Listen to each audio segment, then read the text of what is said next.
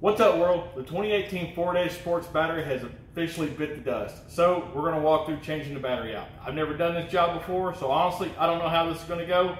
First time for everything, so let's give it a try. First step in the process is to open the hood. Latch underneath the hood is a yellow stem, so we're gonna move it to the left and open the hood. All right, so we are going to put the negative all the way to the back. Make sure it's on terminal good. Positive on the positive terminal, and we are going to set our co-cranking amps. And I'm just going to set this to 800 because this should be about an 800 cranking amp battery, and start test. And immediately come up weak. And we're showing bad now. Okay, so the battery failed the test, and the battery is obviously bad. The first thing that I'm going to do is take the engine cover off, and this may not be a necessity, but I do believe it will make it easier to access the intake boots over on the air filter housing, and we're going to have to take the top off the air filter housing anyway, so I think this would just free up access. So the bolts up here on top of the engine cover are a 10 millimeter, and we'll go ahead and get those removed.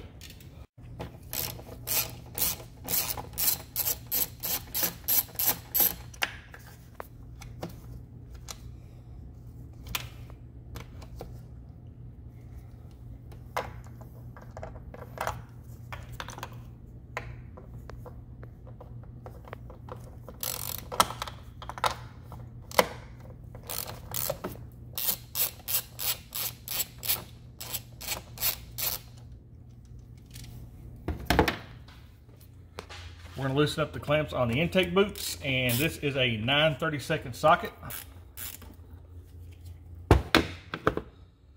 And next, go ahead and undo the clamps on the intake box cover, and you should be able to pop it up. There is 2 ears down in receptacles down in the lower box to attach to the upper box. So just pick up on the outside of it and slide it out. And at that point, pull our boots off, and we're just going to take the whole upper box and set it off to the side. And while we're at it, I'm going to go ahead and pull this filter out just so that it doesn't get damaged.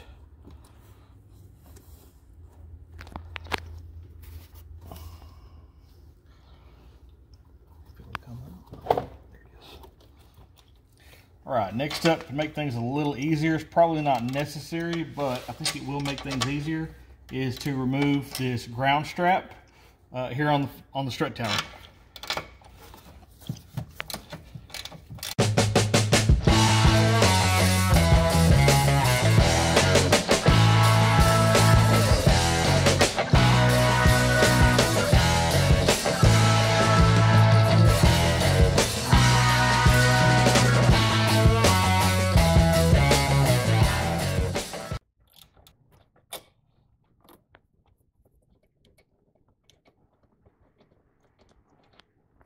I'm going to take the ground strap, just lay it down inside of the intake box. So I know it has to go back, and then I'm going to take the ground strap stud and put it right back in the strut tower so that it doesn't get lost or misplaced. Next, we're going to remove the battery hold down clamp that is at the front side of the battery. And if you'll notice, there's actually 2 different sections here, 2 different threaded holes for that hold down. Looks like there was probably a larger battery option. I'm assuming that's probably for Lincoln. But the battery bolt head is just an 8 millimeter, so we're going to go ahead and remove that.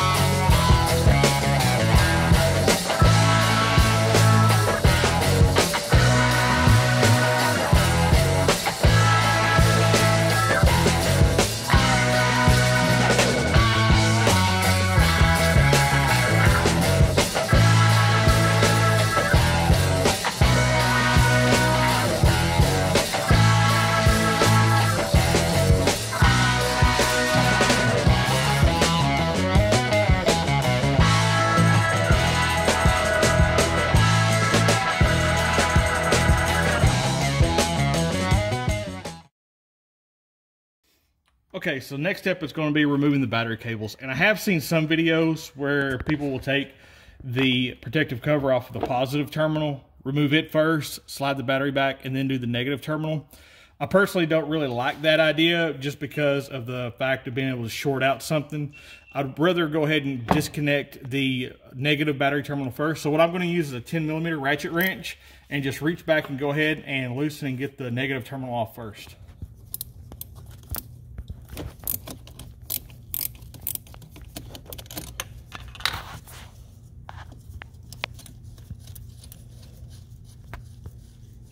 And when you go to remove the nut, just make sure that you have a good grip on it because you don't want it to fall back behind it. Sit on the battery just for a second. And now our negative is disconnected, and I'm just going to tuck it up behind the brake booster reservoir. Next up is the positive terminal, so just go ahead and remove the boot. And it is also a 10mm. And my box end would not fit on it, as you can see, so we're going to do this the slow way, but it will get there.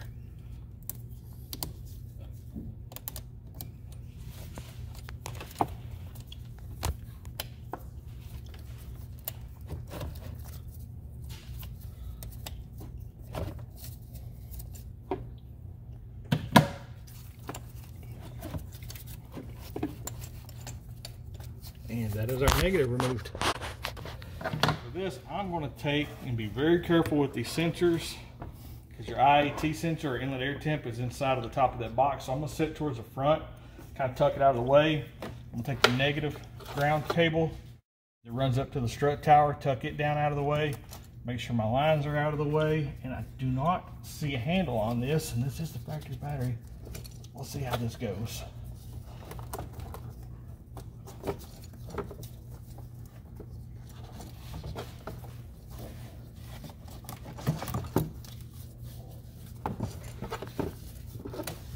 That I'm going to do is definitely not a necessity. I just like to do it to be thorough.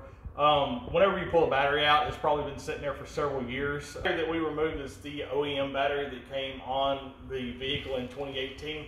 So what I like to do is around the battery tray is just use a Shop-Vac and get all the big debris up, any dirt, sand, dust, anything like that. And then once all the big stuff has been vacuumed up, take a small air compressor and an air wand and get all the loose stuff out of there that we can. And then once it's all cleaned up, we can go ahead and get the battery installed. And while I'm cleaning everything up, one of the little tricks that I like to use is for the intake boots, just a clean plastic bag. This is just an old grocery bag, and put it over the intake boots. That way you don't get any of that sand or dust or anything up inside of the intake.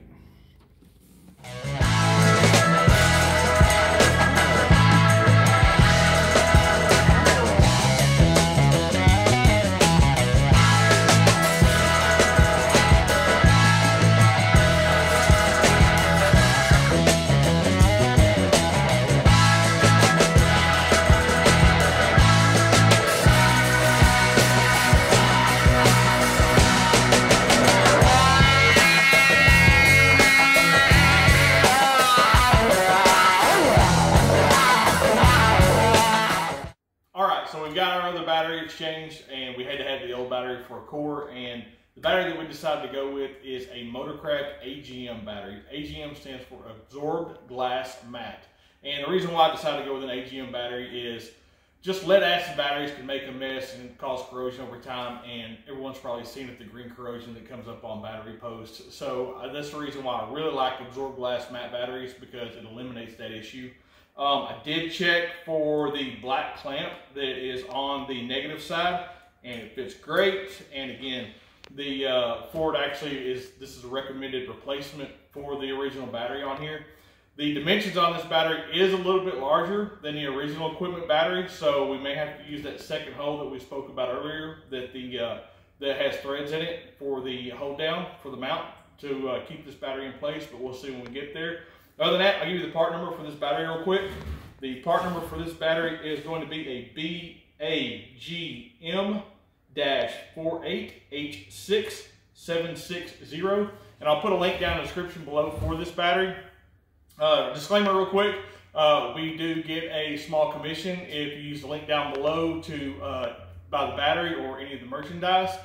So any sales commissions that we receive goes directly back into the channel to help us make more content for our automotive content and also our outdoor channel. So if you haven't checked that out, please check out the outdoor channel, and let's get to cleaning this thing up so we can get the battery back on. Okay, so we've got everything cleaned up under the hood, so we're ready to go in with the battery. So the first step is to go ahead and put the negative terminal on. And the way this works is this nut just screws down and squeezes this clamp together. And this plastic piece here just keeps the correct angle and keeps everything aligned. So we're just going to go ahead and get this tightened up.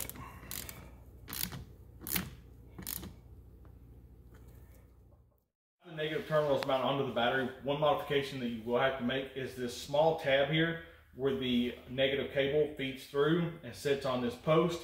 You have to bend this down flat. And the reason why is because this battery being physically wider, it takes up some of this gap. So whenever you go to set the negative cable onto the post, it won't fit through that gap. Take a pair of pliers or a small pair of channel locks and just bend this down flat.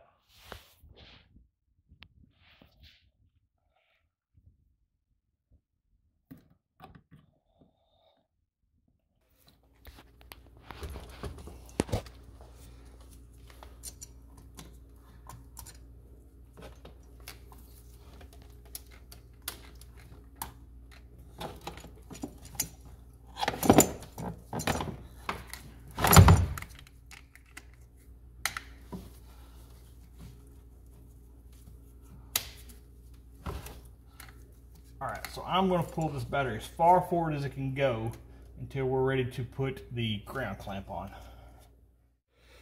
All right, so we have got this situated so that we can get our ground terminal up in there. First thing I'm going to go ahead and do is pull this protective cover off.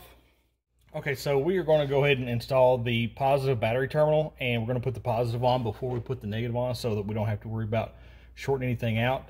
And one thing that we have figured out with this battery is for the protective boot to go over the positive side, we're going to have to kind of angle it towards the front side of the battery. So we're just going to pull it to the front. That's the front of the vehicle. And again, this is a 10mm. And we're going to go ahead and get this tight. And this doesn't have to be very tight at all, just enough that you can't move it around by hand. And go ahead and put the protective cover on it. And that should be okay just like that. Our positive terminal is all protected and covered up. We're going to go ahead and just take the negative terminal and feed it around and go right on top of the post, just like that.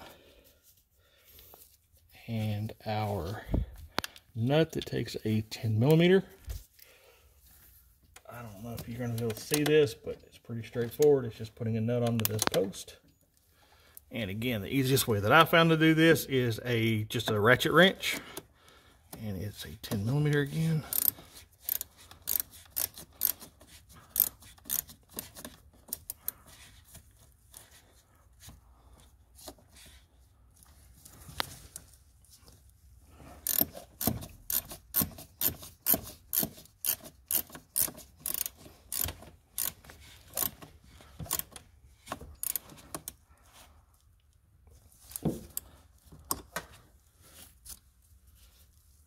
And now that everything's tight, push it all the way back up into place as far as it will go, and we're ready to secure it down.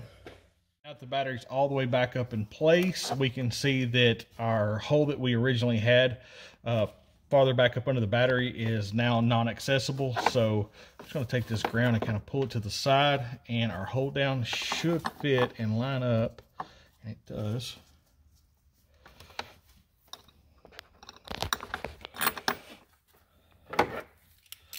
And again, this bolt is an 8mm, and we're just going to run this down until it's secure.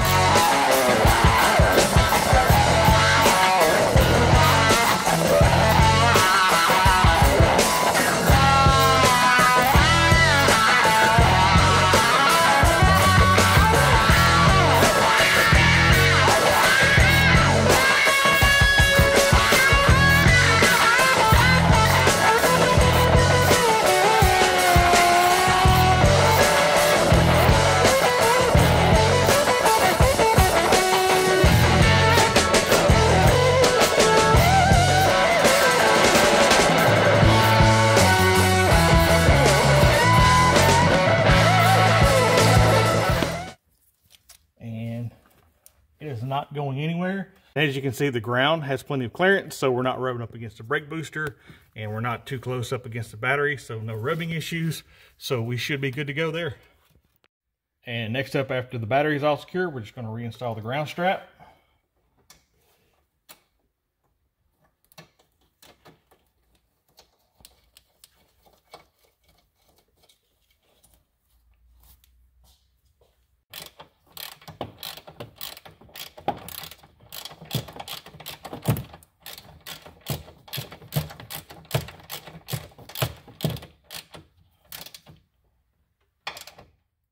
Okay, so our ground is reinstalled, and next thing is just reinstall the air filter.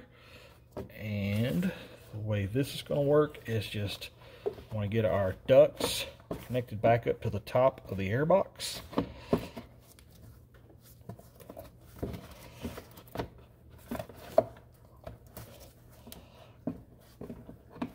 so, and then down here on the bottom, there is the two tabs that stick out from the top of the air box, and they need to go down into the lower piece. Upper air box, the tabs are down secured in the lower air box down there. We can just go ahead and fasten the clips. That secures the upper air box. And then for our ducts, I'm just going to start with the extension, and this has like some knurls on it so you can get a grip on it, and I just like to go hand tight with these. And then once those are hand tight, just maybe an eighth of a turn or so is all you need.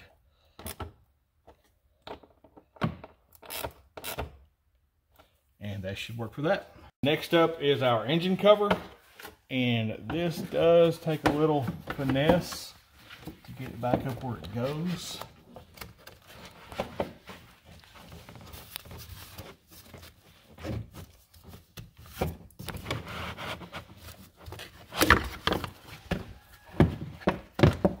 And an easy way to line this up is just the engine cover going over the filler cap, and then there is a stud. And there's our stud, sit right down over that. And then once it seats into place, we can go ahead and start our bolts. Then our 10mm bolt goes up in the middle of the engine cover. We'll go ahead and get that tight.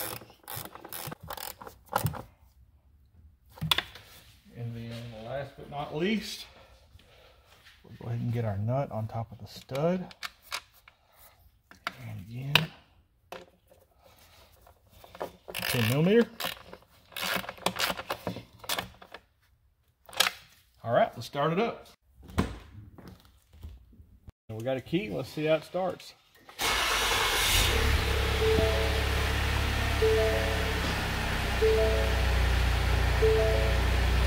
Awesome.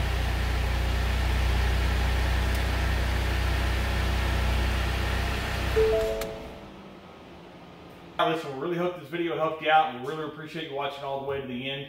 If any of these products that you've seen in this video, there's a link down in the description below, and just full transparency, we do get a small commission off of anything that you purchase using those links below. Those purchases go directly back in to make more content here in the shop so we can put more videos out for this channel and also our outdoor channel that's going to be coming. So we're really excited about that, so please check that out. Son and I are really excited about it as avid outdoorsmen. Really quick, I got to thank my friends over at Deadstone USA for the apparel and all the support. Those guys are fantastic. And again, please do me a favor, hit the subscribe button. And it's very hard to stay consistent making content, although we try really hard at that. We're just average guys in a little shop behind our house, and we have full-time jobs outside of this. So please do me a favor and hit the bell notification. That way you're notified when we put up new content. And as always, thank you so much for jumping in for another ride.